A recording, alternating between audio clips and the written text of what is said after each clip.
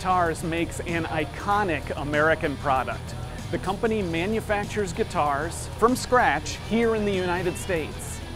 A guitar is a work of art. It is a work for artists. It is made with considerable care.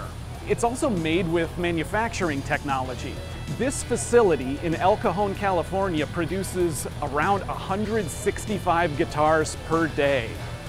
One of the manufacturing technologies that makes that production rate possible is vertical machining centers. I am in the midst of a room that is full of vertical machining centers, machines that I associate with metalworking, being used for woodworking, doing precise 3D sculpting of the necks of guitars. Julie Gardiner is the neck department manager. Julie, how long have you been with Taylor? I've been with Taylor for 10 years. So tell us about this operation behind us.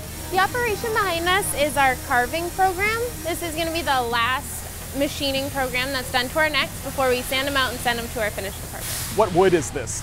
These necks are primarily mahogany. We have one maple neck in there. What is the cycle time to machine the 8 necks that we see set up in here?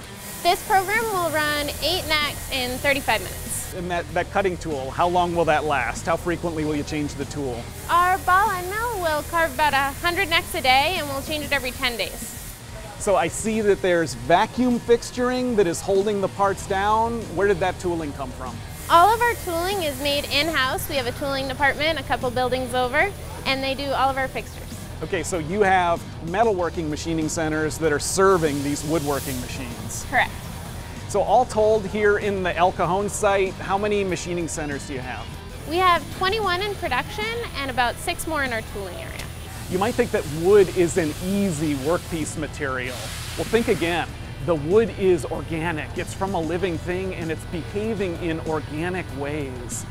The wood wants to accept and reject moisture. It is changing over time in unpredictable ways. That's why kiln drying, acclimation, baking the wood are all part of the process at Taylor to try to get the wood to do all of the movement that it's going to do before fine manufacturing begins. The availability of wood is also changing over time, and that's something that Bob Taylor, the company founder, thinks a lot about. You know, we talked earlier about the NT neck. We're redesigning lots of components about that neck right now to make them better.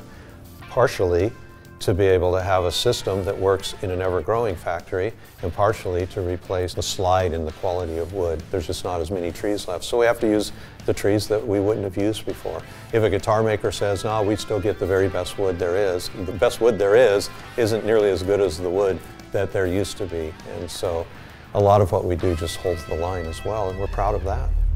It is a testament to Taylor's control over the material that the company can use machining not just to make the sculpted aesthetic forms, but also critical assembly features. Julie, what is the dimensional tolerance of this pocket? Our tolerance on this pocket is 3/1000 of an inch.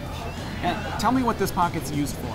This pocket's used to assemble the neck and body together. It allows for a bolt-on neck and to easily take it off to repair or adjust. So consider what that means. The quality of the sound of this instrument is determined by the quality of that fit. So in no small part, the music is being made not solely by the musician, but by the people here and by this machine.